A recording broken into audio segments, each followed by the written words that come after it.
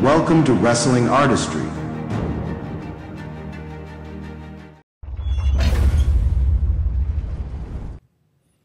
Hello everyone, this is Andre Smith of Wrestling Artistry, and I'm just going to go over a couple of news tidbits that I came across earlier.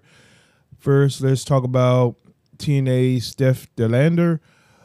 From the Victory Road pay-per-view last night, she made an announcement that she needed neck surgery, and per PW Insider, it is indeed legitimate. So as of at the moment of this recording, there's no word about how long that she will be out of action. So best wishes go out to Steph De Lander as she undergoes the surgery, and I wish her a speedy recovery.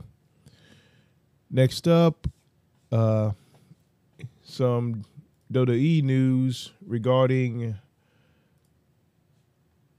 supposedly, and this is according to Wrestle Talk, there's supposedly big changes planned for the entrance themes in WWE. Since 2019, basically, the band Def Rebel has been responsible for the theme music of WWE. And a lot of fans have been less than enthused with their work. So, according to Wrestle Talk, Corey Hayes of PW Nexus revealed that big changes could be coming up in terms of how WWE is going to be doing their music. Mainly, the company is going to be using more mainstream artists going forward.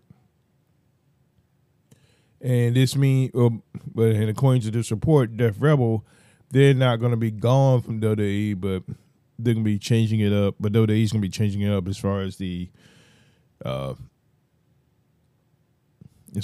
using outside artists goes. And lastly, also the report is saying that there are rumblings going around that Def Rebel will not have their contracts renewed when it ends.